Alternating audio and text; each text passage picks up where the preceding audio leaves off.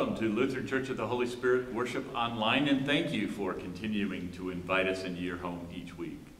If this service is helpful to you, I'd like to invite you to please spread the good news with others by simply clicking the like or the share button on your YouTube or Facebook feed. If you're in the Denver metro area, please know that you are always welcome to experience Lutheran Church of the Holy Spirit in person. Our Sunday morning services are currently at 8:30 and 10 o'clock on Sunday morning. And if you are a member of Lutheran Church of the Holy Spirit and watching online, our annual meeting is coming up on Sunday, January 30th at 11 a.m. Mountain Time. We will provide a link to participate via Zoom if you can't be here in person for that annual meeting. Thank you also for your ongoing support of this ministry. Our QR codes are online at holyspiritco.org, and there is also a form on our website for ongoing donations. Thank you for considering your gift to this ministry. Now I'd like to invite you to light a candle in your space as a visible sign of the Holy Spirit's presence in your home, in our midst, and in the world in which we are called to serve.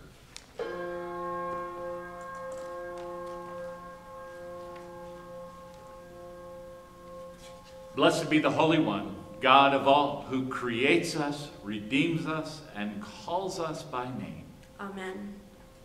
Most merciful God, we confess that we have sinned against you and our beloved and your beloved children.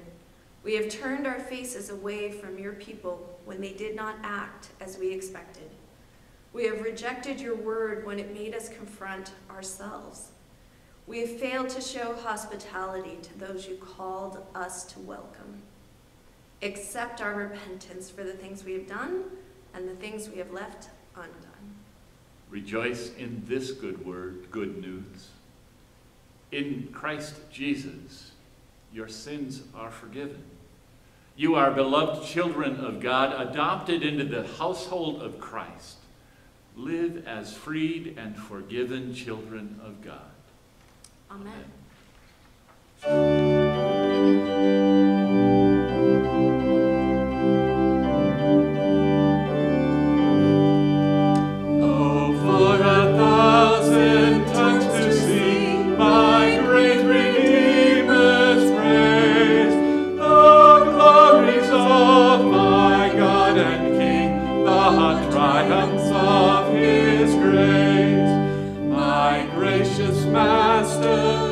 My God, assist me to proclaim, to spread through all the earth abroad the honors of your name. The name of Jesus charms our fears and bids our sorrow cease, brings music in the sinner's ears, brings life and health and peace. He speaks and listens to his voice, new life and dead receive.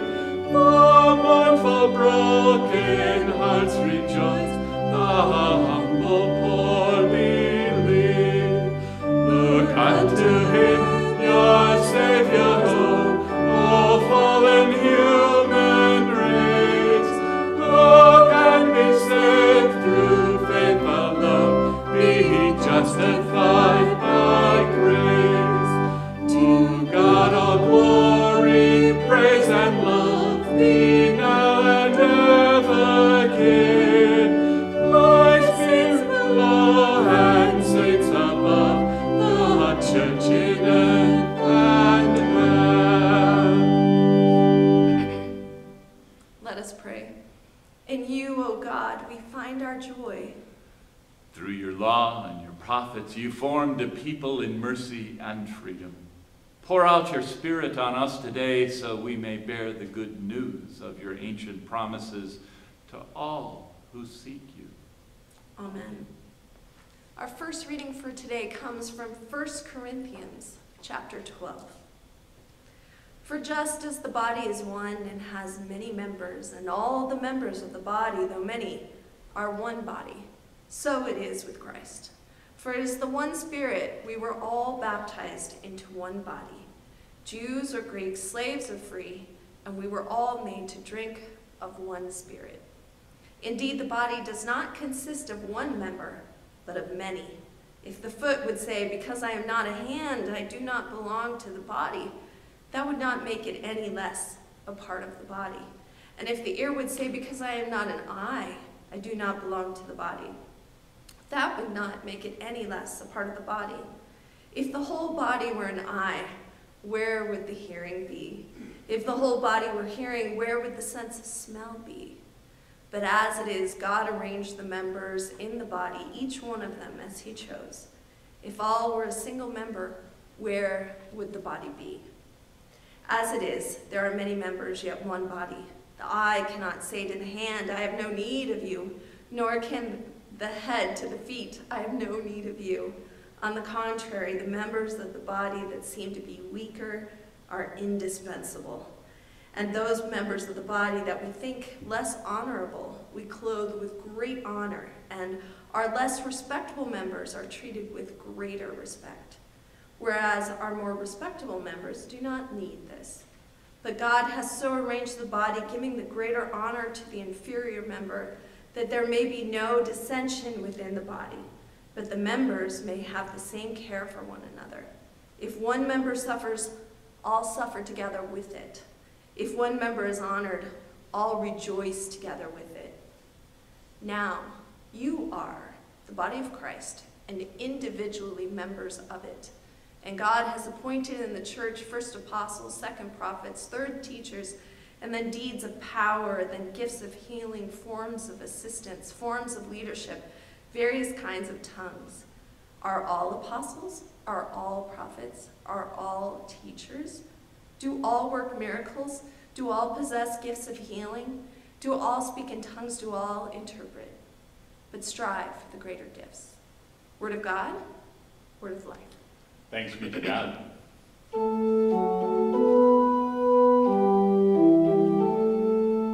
The heavens declare the glory of God, And the sky proclaims its maker's handiwork. one day tells its tale to another, And one night imparts knowledge to another. although they have no words or language. And their voices are not heard. Their sound has gone out in all the lands, and their message to the ends of the world. Where God has pitched a tent for the sun. Who can detect one's own offenses? Cleanse me from my secret faults. Let the words of my mouth and the meditation of my heart be acceptable in your sight. O Lord, my strength and my Redeemer.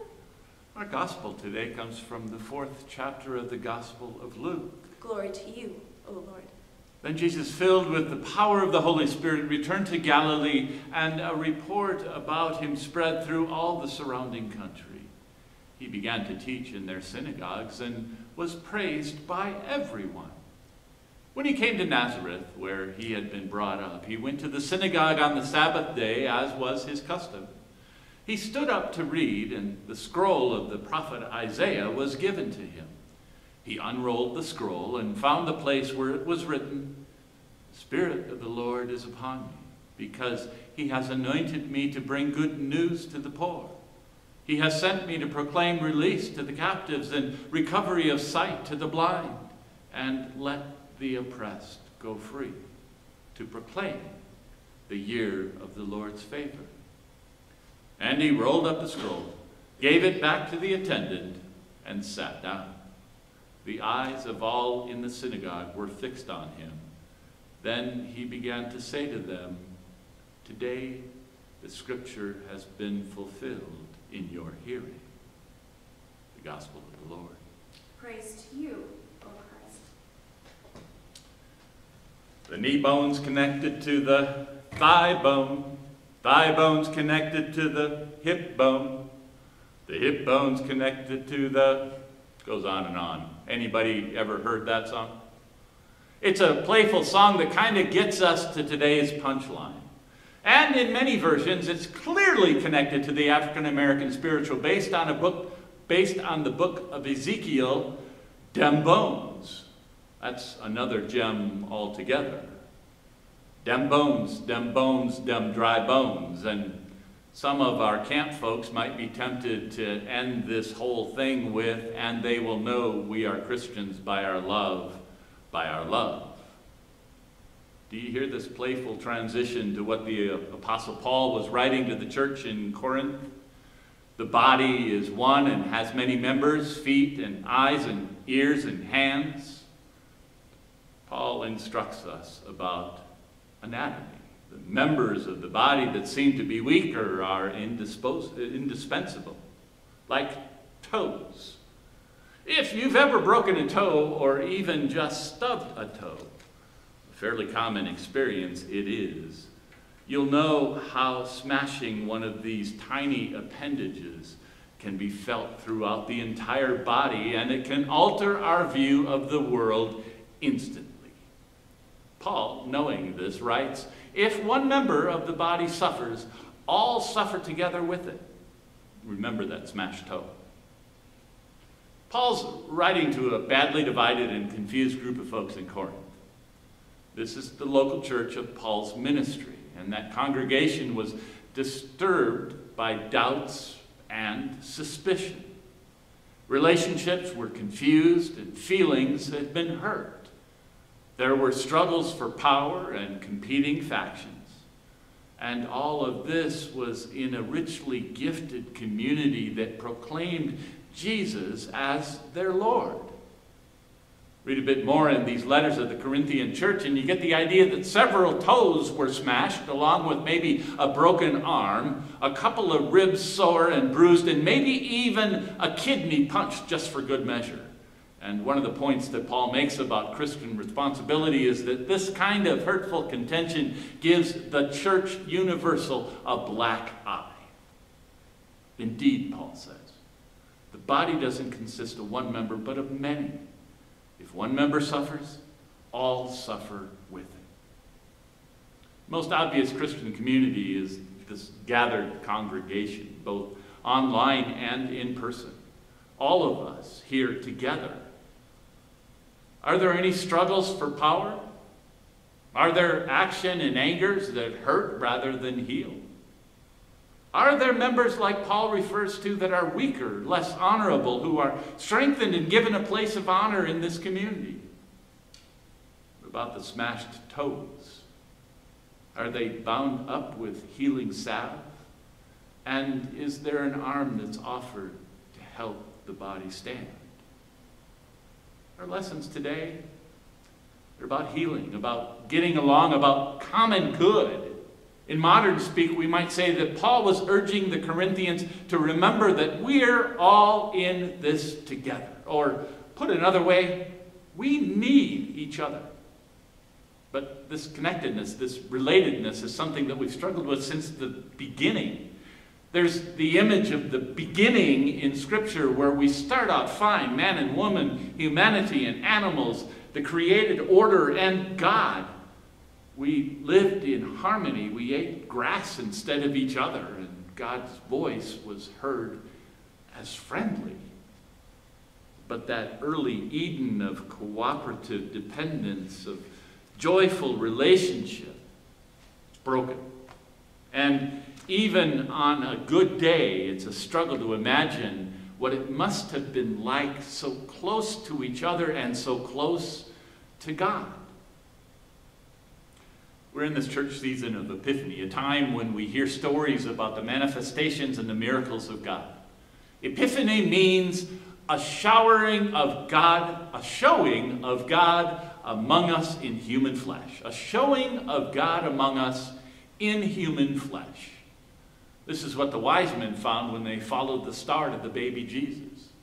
And what Paul recognizes in teaching the Corinthians about oneness in body. It's all about experiencing God among us. It's about finding God here, now. It's about recognizing that God isn't out there somewhere far away, untouchable. God is here, present with us. We meet God in the human person of Jesus and in each other. One explanation of Epiphany is the appearance on the surface of something from the depths. This is Emmanuel, God with us, as the prophets of old proclaimed. Our Advent prayer, O come, Emmanuel, it was answered at Christmas. And yet each day we seem to need reminding, O come, Emmanuel. Now, I'll admit some of the language of our worship suggests that God is indeed far, far away and really unavailable or untouchable for us. There is at times a real sense that God is out there and uninvolved, not among us in our midst at all. But what was the message of Christmas that we celebrated and were meant to learn? That Emmanuel, our prayer that God would come among us, this prayer has been answered. Jesus stood up in the synagogue to read from the prophet Isaiah, and then he sat down to teach the people, saying, "Today the scripture has been fulfilled in your hearing." The people marveled at him and were amazed at the gracious words that came from his mouth. Perhaps they marveled because they heard differently a passage from Isaiah proclaiming release to the captives, sight to the blind, freedom to the oppressed, and the Lord God's favor to the least of these, the weaker members, the inferior ones. We can be pretty sure that they didn't completely understand the full implication for them of the world where everyone is welcome at God's table with equal place, and that God is there at the table and in their midst. And in their defense, do we fully get it 2,000 years later? Paul taught about the body of Christ, that we need each other for wholeness and health in the body. And Jesus spoke of this reconciling of hurts and differences and inequities in the larger family of God. Right now, we're living in a world that's off balance. Violence of all kinds is so normal that it doesn't even capture our attention on the evening news. Our elected officials seem often to be at cross purposes with those that they are elected to serve, and relationships are stressed and broken. Marriages, siblings, friends cut off, shut down, lonely, broken. What happened? How do we find our way back into a sense of community, of shared purpose, of goals and striving for the good of the whole? Paul's teaching that every member of the body is crucial. Whether the body is a marriage or a family, congregation, a neighborhood, a city, a country, or the world, this teaching that every member of the body is crucial, it's a critical teaching. And it's true for every person. And because it's so linked to the bedrock of our faith, this one named Jesus, it's especially true for us who are followers of Jesus. We are all members of one body through baptism, through that water, linked together inextricably, whether we like it or not. Jesus brought us freedom and vision and salvation, and said that he brought it for all, for everyone, for the big players and the inferior parts. This isn't optional. You know, one truth that biologists learned a long time ago through observation? Biologists learned that systems have a much greater survival rate when complexity is allowed to thrive. Organisms rely on one another for food and all manner of sustenance. Protections are in proper balance. birth and death rates, they find their correct proportions for the good of the larger system. Harmony reigns. So when it comes to viruses, complexity thriving is not a good thing. But when it comes to a resurgence of the gray wolf population in Yellowstone, there is this complex web where all the other parts of the ecosystem, from native grasses to the small mammals to elk, they're coming back into this sustainable balance. And even the streams of living water are flowing again in ways that they hadn't for over a century. Jesus teaches that the larger family of God shares the responsibility of care for one another. And Epiphany, this season of Epiphany, it reminds us of Emmanuel, God with us. But it takes the Apostle Paul to remind us in this morning's lesson, or in this lesson read today, that not one of us is ever alone. We have each other and we have God, and we are encouraged to live in balance and complexity and in harmony. And in that, we can find both tremendous comfort as well as great responsibility for action. Thanks be to God.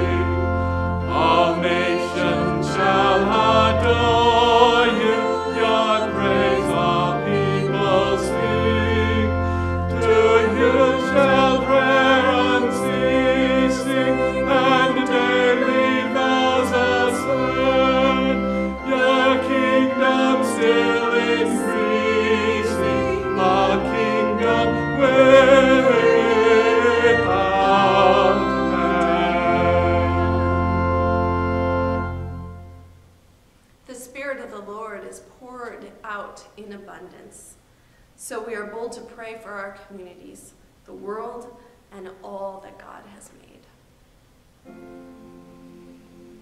All creation proclaims your handiwork.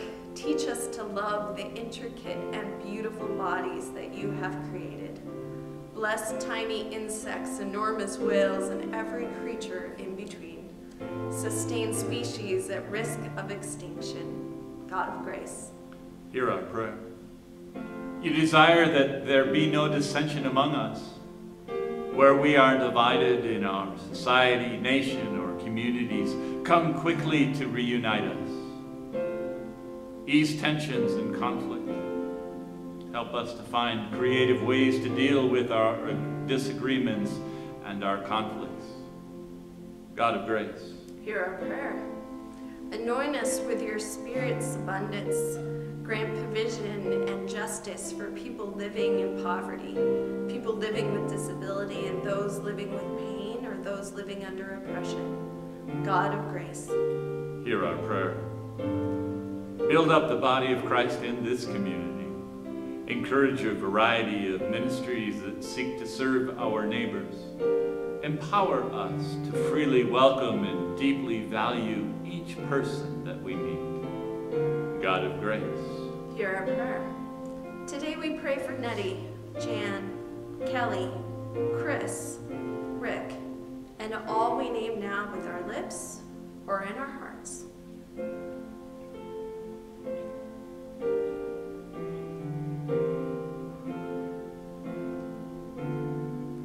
God of grace, hear our prayer. Since we have such great hope in your promises, O God, we lift all our prayers to you in confidence and in faith, through Jesus Christ, our Savior. Amen. Amen. And now receive this blessing.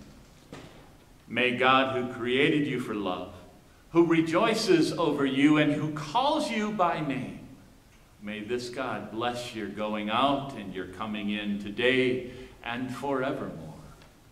Amen. Go in peace to serve the Lord. Thanks be to God.